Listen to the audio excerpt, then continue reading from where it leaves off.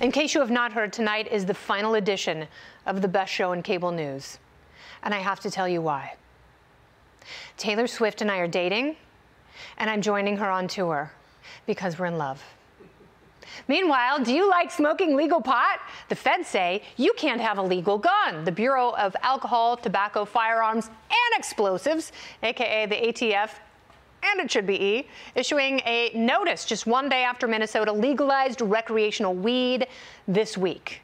Their message? No guns for marijuana users. In a statement, they said, quote, until marijuana is legalized federally, firearms owners and possessors should be mindful that it remains federally illegal to mix marijuana with firearms and ammunition. Big government strikes yet again. Never mind that potheads tend to be kind of mellow, bro.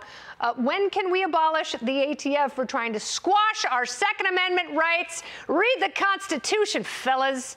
You ladies, too, over there. Joining me now, 2020 Libertarian Vice Presidential Candidate and Chair of youarethepower.net. I will see him at Freedom Fest next month in Memphis. Spike Cohen is back. Welcome back, Spike.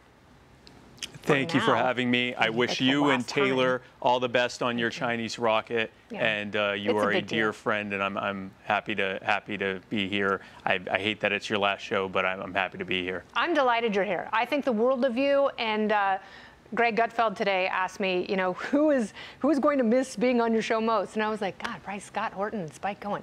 But yeah.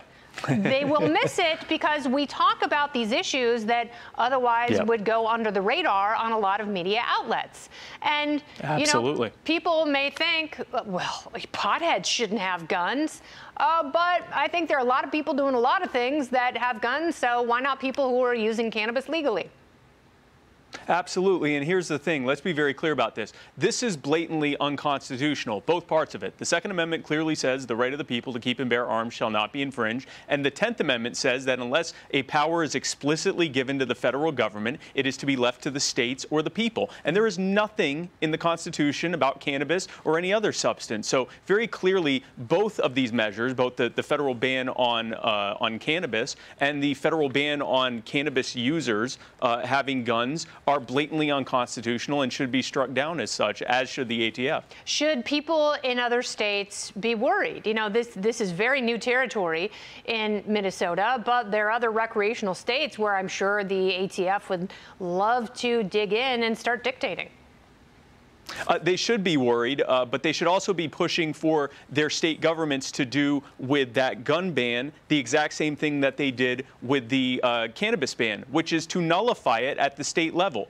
Cannabis is still every bit as illegal now as it has been for the past 80 or 90 years, but where the majority of Americans live now, in what is it, 23 states now, it is now legal in those states because they nullified bad federal policy. They can do the exact same thing with the federal prohibition on gun ownership for people that use cannabis or any other drug for that matter. Yeah, I mean, they could do the same thing for people who take antidepressants or people who take Lunesta or any other sleep aid. You know, you could make an argument for just about anything, but it doesn't say that in the Second Amendment, does it? I mean, you said you can't have a gun if you like to party. Is that in there, Spike? No, there is not. I checked. I double-checked. I even looked at the entire Code of Iowa, which is behind me right now, and nowhere in it did it say anything about using cannabis, having any kind of prohibition on anything. It doesn't even mention cannabis in the Constitution or any other intoxicating substance for that matter. Now, there is a very interesting wrinkle here because, of all people, Hunter Biden might put an end to this because we just found out earlier today that his prosecutors are going to argue in court that he shouldn't be prosecuted for owning a firearm while being a drug user because the Second Amendment protects him. That is great. So we will see if there is constitutional precedence there and if cracked out Hunter Biden in his underwears will become a libertarian poster boy. Maybe he can get some Don't Tread on Me undies. Because he needs to wear some sometimes. Poetic justice is real, yes. It really is. Spike, thank you for everything. I will continue to talk with you in various mediums, and I will see you at Freedom Fest. Thanks again, my friend. Thank you. Tasha and I love you. I will see you soon. You are the best, and she's amazing. God bless you both. Thank you.